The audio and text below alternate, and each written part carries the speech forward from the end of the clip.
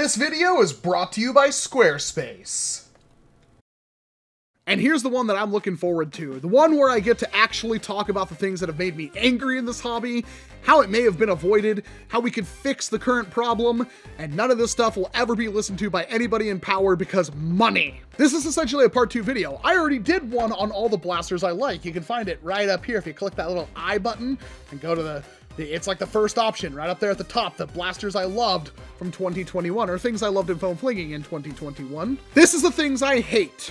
And I know this is going to be a contentious list. These ones are always either the better performing or the ones where I have the most amount of hate, toxic vitriol spewed my direction.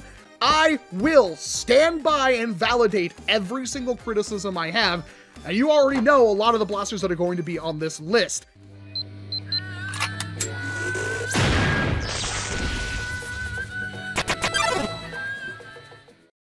I know that these are for kids. I realize that. I am fully aware of that this is outside of my realm, so to speak, but obviously I have a lot of experience and knowledge in this field, a lot more than most kids would, and I'm able to make educated opinions on why I don't like something or why I think something is bad overall. Many of the things on this list will just be bad because it's a bad direction we're going in that's only getting worse every single other year, or it was just overall so meh that I still wanted to talk about it. For example, let's start things off with the NERF Roblox series, a new one for 2021. Another tie-in with a video game.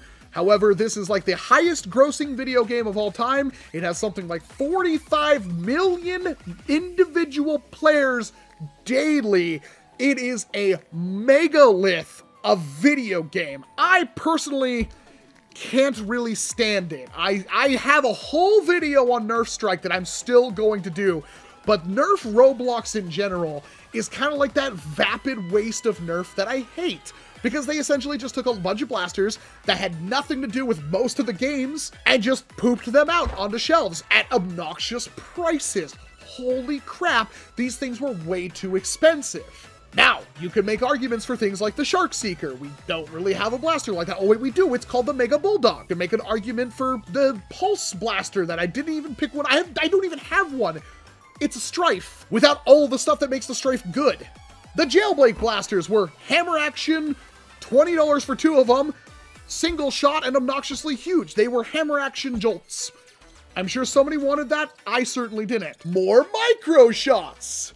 The outstanding one here, the one that really gets me going, is the NERF Bees Blaster, because this was a legitimately kind of new design. We don't get a lot of lever actions in NERF, and for whatever reason, I think every review of the Bees kind of stated, yeah, this thing punches like 85 FPS for stock NERF, which is way higher than normal NERF. Usually it's like 65, 75, so this thing does hit hard. It's new, it's unique, but it's also horrendously expensive. It has basically no mod value, so nobody ever did anything with it. Plus, it looks like a bee thing, so most people didn't bother picking it up. And it's also based off of a game that's about, like, selling and trading animals. Why is there a gun? The Bees is kind of like one of those things where it, like, gives me a glimmer of hope because Hasbro's willing to step outside of, like, something normalized and make something weird and interesting.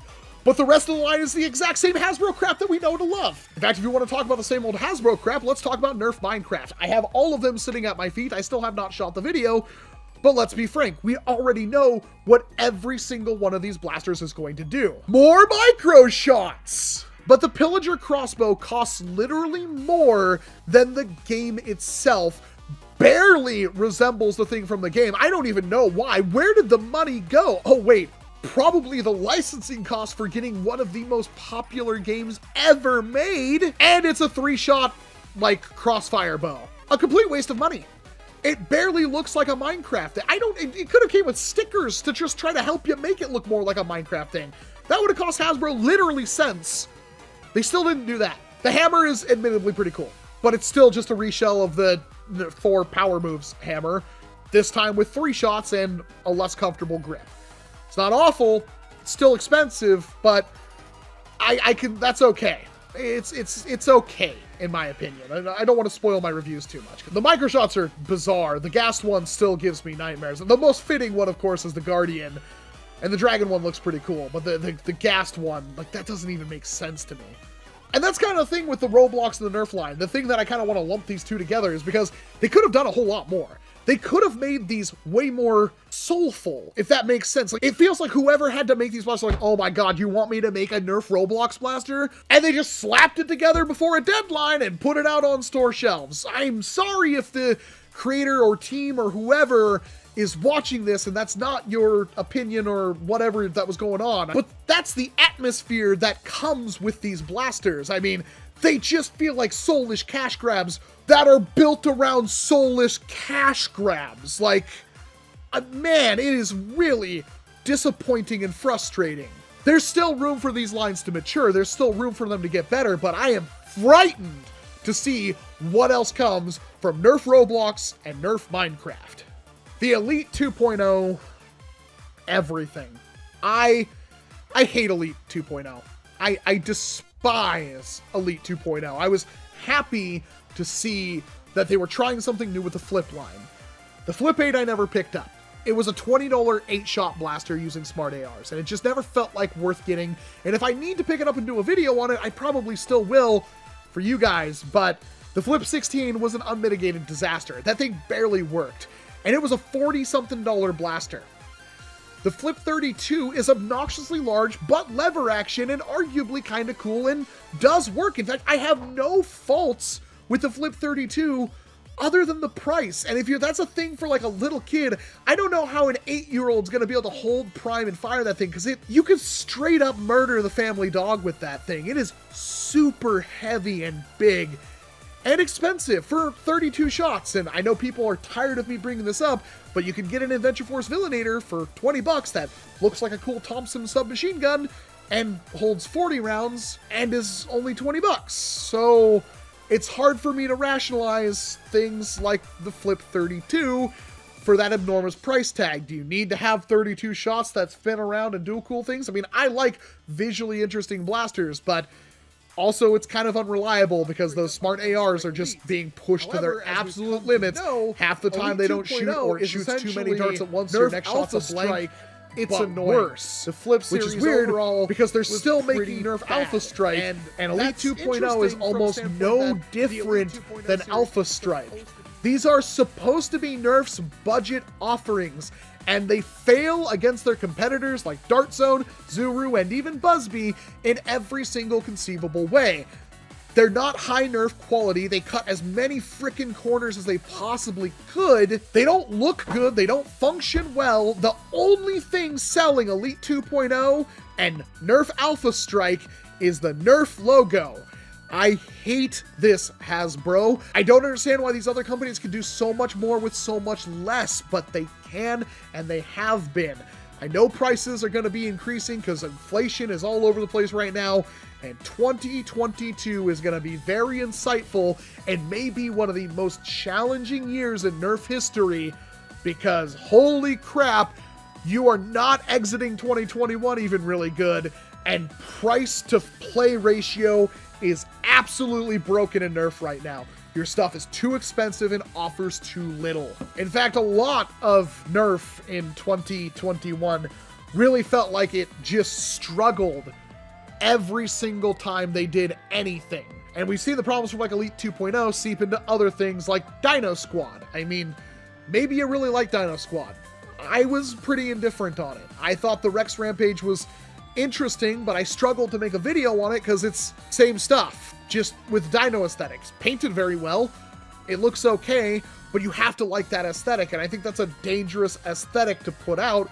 But it's cool they did like the 3 blasters. Apparently there's a 4th and a 5th one, like a water shooter and stuff, and then they just kind of cooled off. It's not like, here's 18 new blasters in Dino Squad, you better love dinosaurs, because I was not really feeling it. I kind of liked the Tricera Blast. In fact, I still do. But that's a me thing, and I know a lot of people will be like, what's the point? And I agree. And the Steak Smash is awful. So I don't really feel like the Dino Squad was a big hit either. One of the most disappointing blasters for me in 2021, after the initial hype that was Nerf Rival Curve, because these are kind of pared down Nerf Rival stuff, plastic springs all over the place, but it was a neat new design, was the Helix, because we saw the Helix and it got delayed until the summer. And I was kind of hyped for it. And I couldn't even finish my video on the Helix because it was bad. The problem with the Helix is that it goes against pretty much everything that the Curve line does. First of all, it's huge. Second of all, it's not very comfortable. Third of all, it's a hopper. It's a Springer hopper freaking rival blaster. So half your shots, you're firing nothing. And to ensure that those shots actually do come out of your barrel, you have to point the blaster down. But the problem with that is that it's a rival curve thing. So most of the time you're gonna want to have the curve option, which means if you're pointing it down and then firing, you're hoping that a shot comes out. You have to make sure things are lined up. And if you want to use it for like the same reason that I would want to use it, which is tomahawking shots with the downwards curve, that means you have to point it down, prime it forward, push it forward, pick it back up, aim up at the sky, pull the trigger every single time you want to use it to hope it would feed. And I felt like the side swipe, which was half the size and cost less and had an internal magazine, was a way better option. In every single possible way. I was really let down by the Helix, and I was kind of excited for it. That was the one that I was the most excited for. And once I got my hands on the Helix, I started playing around with the Nerf Rival Curve Sideswipe more and found the Sideswipe to be a much better blaster in like every single way. So yeah, that was something that I wasn't expecting. The Nerf Rival Curve Helix is not a very good blaster in my opinion. I think you could do a heck of a lot better. BuzzBee. Almost BuzzBee entirely in general. I don't know what's going on with this company. I don't hate BuzzBee, and I don't think that they can't turn things around completely and have a much better showing in 2022, but the weirdest part with BuzzBee was that they had that gap where I guess they split up from their original, like, Alex Brands or whatever, like their original, like, mothership. I'm not quite certain. I don't really have somebody at BuzzBee to talk to about that, but there was like a gap where they basically didn't release anything in the US, and then they came back, and they were BuzzBee. That wasn't good at all. BuzzBee was really bad this year. The Thundershot, even if it worked, was a $10 hammer shot alternative that no human hand could possibly grip, and basically all of them were broken. And it was so bad that they had to bring another version out, which was supposed to be the original version, but somehow the bad version got sent out first and was put into mass production anyway. Like, the internals are surprisingly different between the two blasters, but even when it worked, it's like, what does it offer? Sure, it's 8 shots for this thing the size of a Strife that human hands cannot grasp. And this is supposed to be for kids. I mean, if you want Yosemite Sam's pistols as a flippin' Nerf blaster, sure, I'd go for the Thundershot, but I don't see a whole lot there other than the fact that it's only $10, and to me, that's practically nothing. The Tetra Shot, whatever the chain-fed 4-shot thing was, I wanted that to be good. And it really wasn't. The mechanism that they had designed was just pretty much doomed from the start. It basically rotates the chain every 4 pumps, no matter what. Now, the upside of this is if you have enough chain and your blaster functions, you can have a stupidly high-capacity pump-action blaster. That's not something you get a whole lot of, and that could have its uses, especially in HVZ. The fact that it mechanically indexes chains means that it could overcome most of the problems that we have with flywheelers and chains, like the motor that indexes the chains getting bogged down. If you're manually pushing that thing forward, it could have a lot of applications, but I've seen exactly 0 people do anything with that, and I don't have enough chains. I'm talking about if you had like literally 100 links, so you had 400 rounds, and your blaster didn't skip shots, I could see that being worth using. But it was still inferior to a lot of other options on the market, and honestly, if you got one of those, especially with the chains where they just kind of fell apart to the point where they had to make they sent me a chain. They're like, here's a better Thundershot, and here's a better chain for your Tetra Shot. I was like, what am I supposed to do another video? Like, it should have been like this from the start, but I understand that problems happen. The issue with where I'm at is, like, I don't know how to do another video for the 12 people that care, because this design wasn't very sound from the start, in my opinion. That chain-fed, rotating every 4 pumps just blew. Yeah, there were some other BuzzBee releases too. There were a couple of pistols. It's all reshells, and they're not even, like, attractive reshells. There was one BuzzBee blaster that I shot most of a video on that I haven't put out yet, and I still want to do it, and that is the compound bow. It didn't make it into my best blasters list because I don't know if it's like the best blaster of the year. Maybe it is from BuzzBee, that's for sure. But the compound bow is legitimately fun. I actually really like the BuzzBee compound bow, and I think that's worth picking up, and that's the kind of stuff I want to see from BuzzBee. Zuru. I don't think Zuru made any blasters this year. I think they just made recolors of things, and that's kind of par for course for Zuru. But this was like an exceptionally bad year. At least last year they made like the Omega and the Crusher. This year, I don't think there's a single new blaster. It's not that Zuru's bad, it's just there's nothing for me to really talk about. I like Zuru. I like most of their designs a lot. I really want to see more from their Chaos, like their rival knockoff line. But they gave me nothing. Making websites, if you have no idea what you're doing, can be difficult and time-consuming, and nobody has time for that. Squarespace is a place where you can drag and drop your way to a professional-looking website without ever leaving your browser. Let's say that you have no idea what you're even looking to start. You have no idea other than you just wanted to make a website. You can simply use Squarespace's template starter to pick what you want the website to do and what kind of genre you're looking for the website to represent, and it gives you the best possible starting point. Let's say we're doing it for your NERF or Beyblade YouTube channel or something, and you're a YouTuber, so maybe you want to have like a nicer website for cataloging your stuff, or updating a blog, or share some behind-the-scenes insight. You may even want to have a paid-for members-only section where people can sign up and get, well, whatever you really want. But let's say I wanted to go even deeper. Maybe I'm selling custom-made blasters or 3D printed designs on Etsy already, but wanted things to just look better. Squarespace's tools let you integrate all your Etsy listings, add in a blog, buy a domain for a website, have member-only access to your files, set up email campaigns, and all without ever needing to know more than selecting what pictures you want and writing in boxes. You can even preview how it looks on mobile devices, and Squarespace automatically formats your content for both large and small screens. Head on over to squarespace.com for a free trial, and when you're ready to launch, go to squarespace.com/Walcom S7 and save 10% off your first purchase of either a website or a domain. Thanks again to Squarespace for sponsoring this video. But here's the one that really I have a chip on my shoulder about. One that I am infuriated by, and I'm more infuriated by the comments I got about this thing, because I watched my video back and I felt like I still hit the points, but obviously I wasn't quite in a good mindset because this thing broke me. This blaster literally broke me. And that is the NERF Limited Mandalorian Ambient Phase Pulse Rifle Star Wars piece of crap. This thing is irredeemable, and yet I've gotten hundreds of comments about how I was overreacting, and almost every single comment was by someone who's like literally not, they must be blind, they've never looked at the actual prop and the Nerf blaster side by side, or you're just a massive freaking fanboy. This thing is awful as a prop, it's awful as a Nerf blaster, it's an awful value.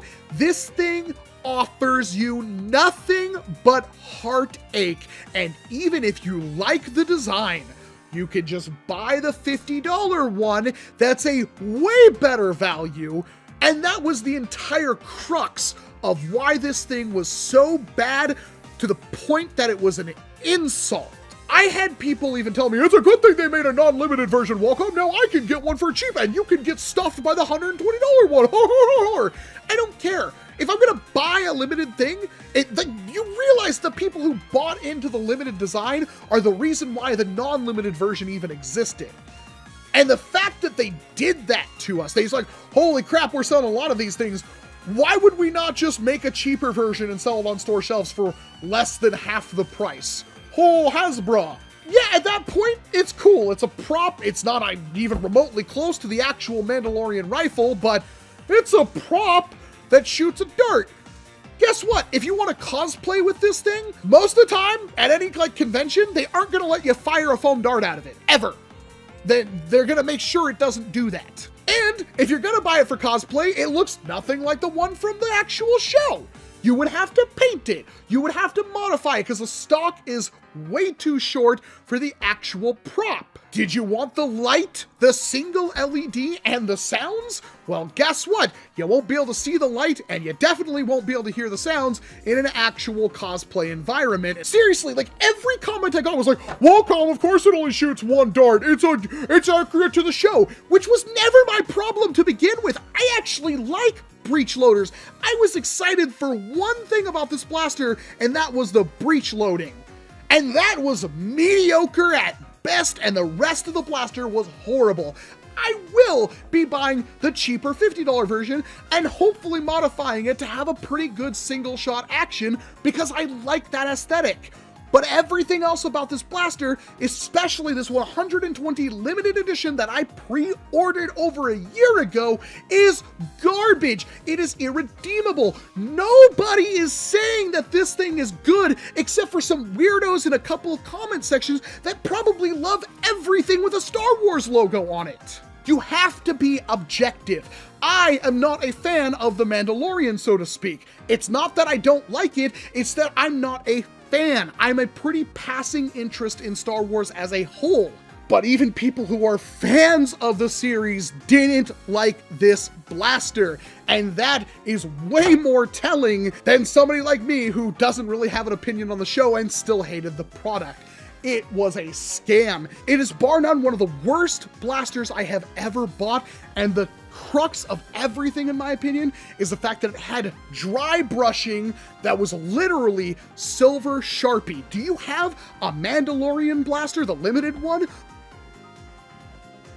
Oh man, this makes me angry. So, we just take some isopropyl alcohol here, put that on a paper towel,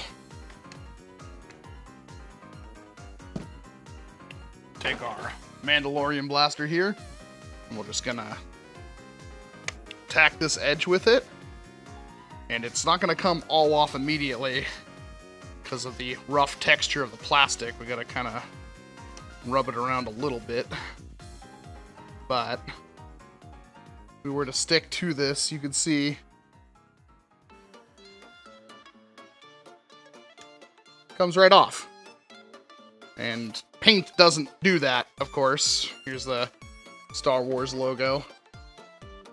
Yeah, see? Just fine. In fact, I rubbed off more of the stuff right there. You get it. So, no more.